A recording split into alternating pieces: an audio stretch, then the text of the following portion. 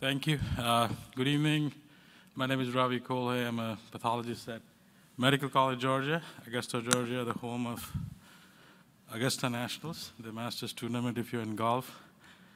These are my disclosures, but most importantly, what I'm going to talk is personal and does not reflect with my collaborators or employer.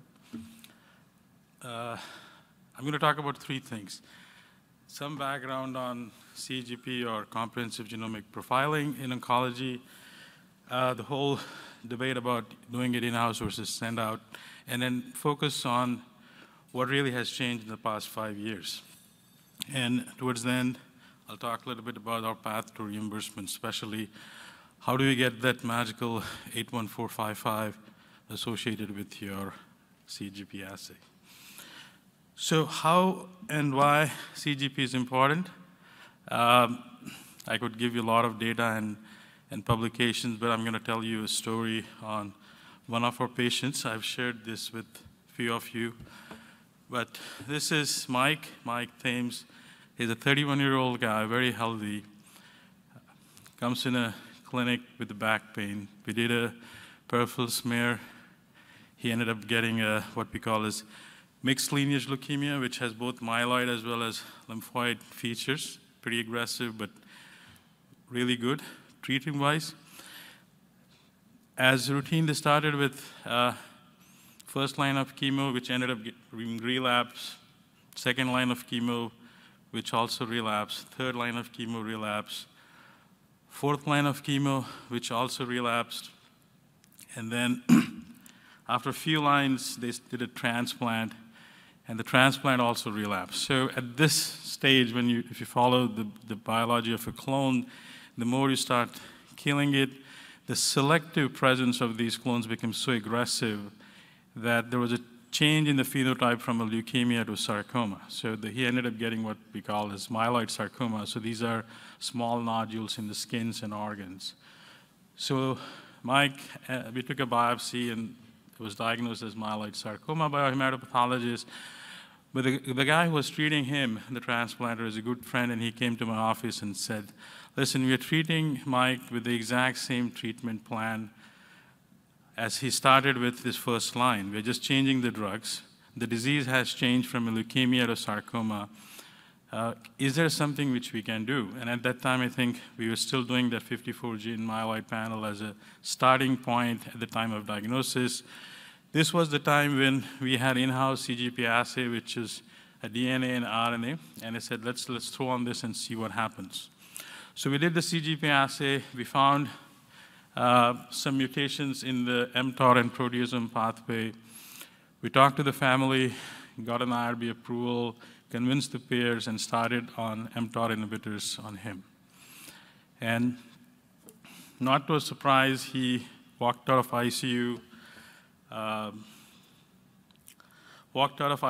CR was achieved purely on mTOR inhibitors. Went home for Halloween, Thanksgiving, Christmas, ran 5K, and he's raising money for the lab. And he has raised enough money that we've started a project called 1,000 mics. So the idea is we're going to give this test to 1,000 individuals who don't have resources to pay through Mike's and his wife's foundation. This is the reason why CGP is important. You could look up ASCO's data, CAP's data, CGC's data. CGP is the single most critical, important piece in the precision oncology phase. There is no precision oncology unless you do comprehensive genomic profiling. That's it. Unfortunately, we are still struggling with convincing the payers that this is important. They're still asking for medical necessity of CGP in the whole precision oncology treatment. And I blame it on us and our organizations and whatever your fellowship is with, that they are not convincing payers good enough that, and the drop of CGP is literally a drop in a bucket of the entire cost of treating a patient. It's absolutely nothing. I mean, if you go on oncology rounds and the kind of treatment they're throwing out on the walls without a CGP is absolutely atrocious, if you look at the cost. But we're still not able to convince people that especially the payers on the other side, that this is important. So I think this is something we need to really work on and change. So what are these challenges which we deal with? They're clinical, financial, and administrative, and I'll go with them quickly. But this is a good paper if you have time, and if you're early in implementation of precision oncology and trying to bring it in-house. It's a good review on really small details which are really needed. So let's start with the assay itself. I mean, what prevents lab for realizing the promise of NGS? So number one, there are so many fragmented workflows.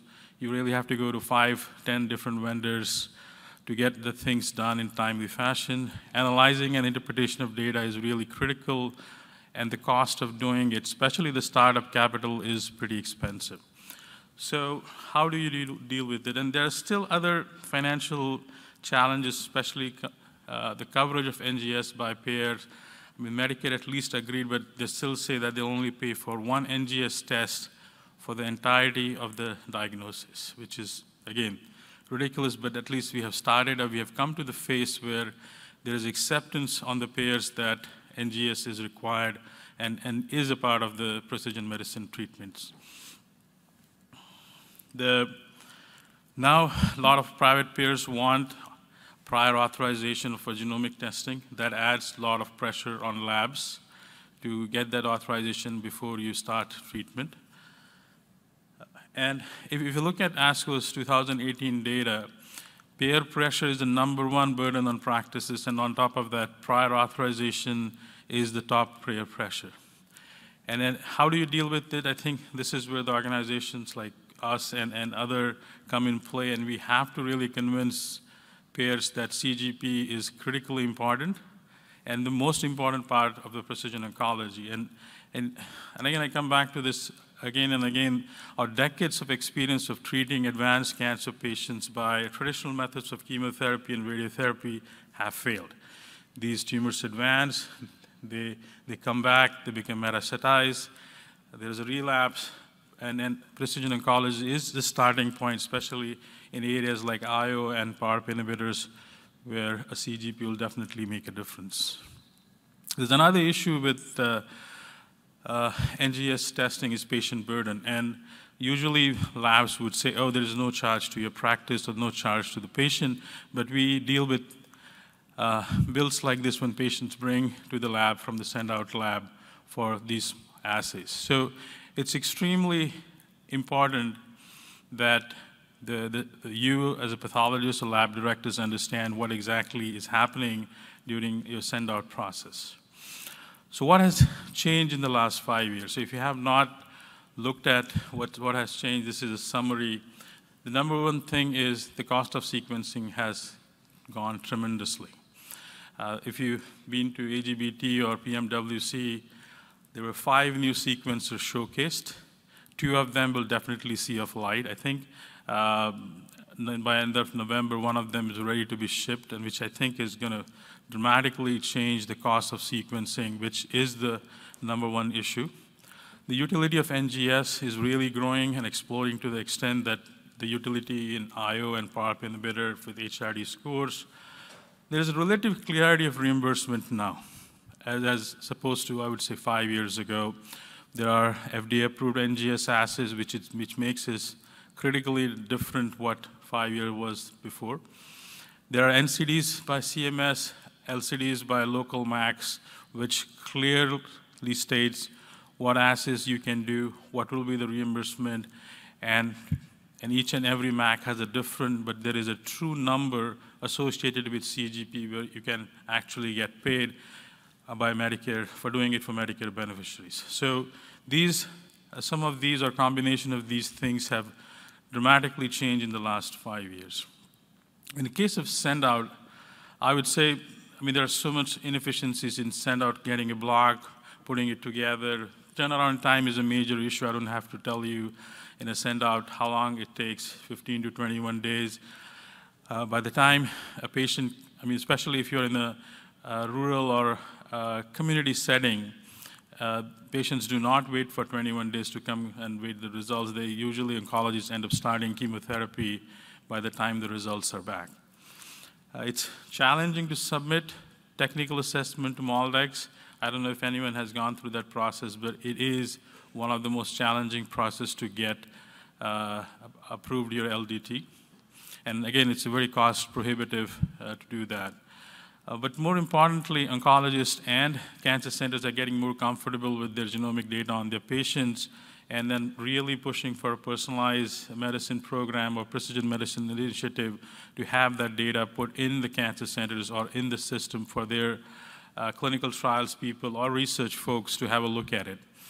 Obviously, it has a great value for research, and it played a very important role in the public health emergency response to have a precision medicine program in-house versus a standout. I mean, my lab pretty much ran the entire state of Georgia COVID testing and sequencing for the last 2 years because we had the systems in our lab. And it is a major component in academic centers for teaching medical students, residents, and fellows to make them understand this. I know these are all extremely valid and important points, but the most important point is your hospital administrators. When I was recruited 10 years ago, NGS was a cost center. Nobody was ready to touch it. Every administrator said, oh, send out to this, we don't need to worry about the cost.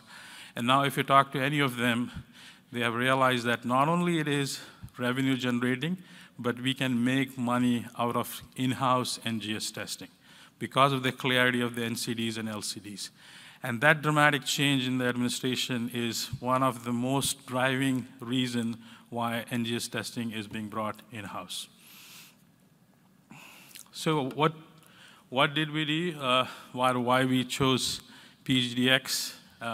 So there's a major difference between verification and validation. So PGDx ileal tissue complete is an IVD. So it was straight for us to go and finish verification versus another LDT, which will take pretty significant amount of time, efforts, and cost to get validated. And on top of that, you need a TA to get reimbursed. So in my lab, we do a lot of NGS validation to the extent that anytime I bring a project, the lab techs get really angry. So we have created this exercise called Kolhe 10, and we really go through these 10 points to make sure that the new validation which I bring in is really making any difference to the existing protocol. So we look at, is there a clinical need? Are we really answering any specific question? What's the system and platform? Is it well established? Is it evidence-based? It's peer-reviewed? Is it truly, I mean, there's so much of false information and automation that you basically, when anytime automation is brought in for library prep, there are some techs leave the room. Because yes, we bring this automated instrument, but you have to babysit that. You literally physically have to sit in front of this instrument and make sure everything is running till the automation is done. So instead of babysitting these automated instruments, they prefer doing it manually. So you really have to go all through this every time we bring in a new assay in-house. And then one of the things which we are really now looking at the point number 10, which is integration into medical system. How can we harness the data, make it available for researchers on campus, and so on. And the last 2 points, whether you need a 501k, you need IVD, or how does the reimbursement for the assay which you're going to bring in the lab will make a difference. So just to give an example, when we went through this exercise, the PGDx ileal tissue checked all the 10, and we usually have a cutoff of 8 to bring anything new in my lab. And then there are some of the things like the scalable, because it's only, you can run it on NextSeq DX. The interpretation is locked in because it's an IVD. So some of these things you really have to work on to make sure it fits in with your workflow. But I would say the most important points the system got was number 10 is a reimbursement. It is a very straightforward reimbursement path. So we did the verification, we took the data, we went to MolDX. MolDX is our MAC for Palmetto region, and we submitted all that information. And as I said earlier, we do not, if it's an IBD, you don't need a technical assessment to get an 81455. It was relatively probably the least painful process of getting something approved by MolDX in the DES system for us. So when you look at PGDx LU, again, it's a pretty comprehensive. It's a DNA only, 500 plus genes. And again, it along with TMB and MSI, which hits all your NCCN guidelines, which are required for solid tumors. It's only FDA-approved protocol, and as I said, it's truly NGS in the box that you don't need to get multiple vendors for the fragmented workflow of NGS. So you do the DNA isolation, library prep, sequencing, the primary alignment, and the results with the tier reporting comes from a single vendor. And if something doesn't work, you can always blame one company rather than trying to figure out what has happened during your run. There are two controls. And as I said, it's an IVD locked in to the level that it is not overwhelming to bring something like this quickly. And again, I said it's validation versus verification is pretty significant difference if you're starting of getting a comprehensive genomic profiling in the lab. Again, it utilizes everything in the lab. It's a very local server in the lab, so you don't need to worry about cloud. There are very strict requirements at some institute what genomic data goes outside your institute. And then I said it's the DNA-only protocol. So even the translocations are DNA only. So you have one protocol, and you do get some copy number changes, as well as clinically relevant translocations from DNA only. So you don't truly need an RNA component like other panels. So as I said, a lot of cancer centers are interested to create their own personal genomic database, and for us, this has been a starting point in that discussion. So this is how the workflow looks like. You get a kit, which pretty much is the library prep post DNA isolation. Sequencing is on the NextSeq DX.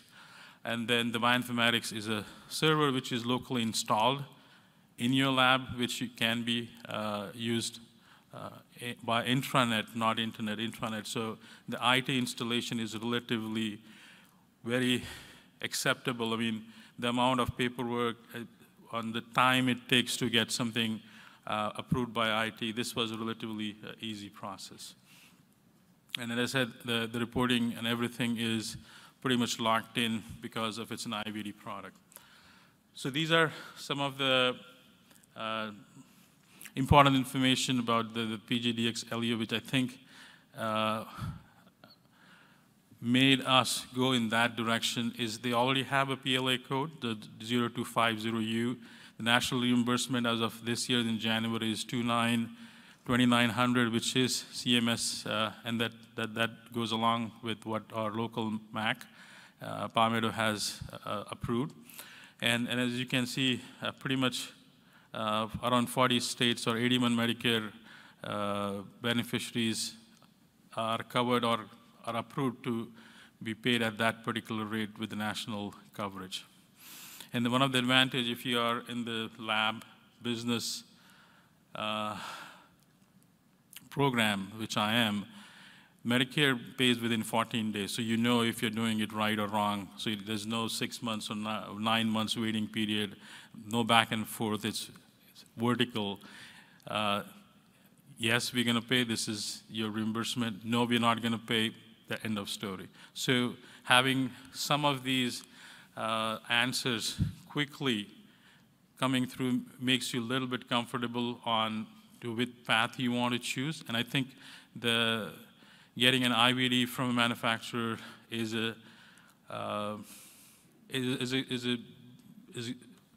great, golden, because you don't have to worry about all the kinks of validation and submitting a TA. And then, as pretty much everyone in this room know about the VALID Act, that is a reality. At some point, it's going to happen. So having something like this in your armor will definitely make sure that we continue our promise of delivering precision oncology to our patients. So this is how we got the Z code and the 81455, the magical CPT code, which gives you that 2,900 reimbursement. So this is our lab's snapshot from Dex. This is a MolDex Palmetto's program where you submit all that information. You ask for a code and they give you, so most of them, not all the time, they'll give you 81479, which basically means nothing. But this is the only assay which has 81455. And the most important thing is, it is not only that the PGDx is approved, but our lab-specific PLA code is Medicare covered. So this probably blocks at the base of that entire page is the most important thing when you're doing it for Medicare beneficiaries.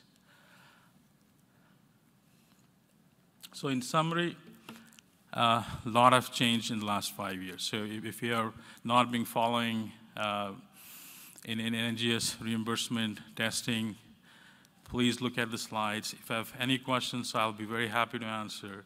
But go and talk to your hospital administration with all this data and then try to bring it back. And as I said, 10 years ago, NGS was definitely a cost center in the hospital.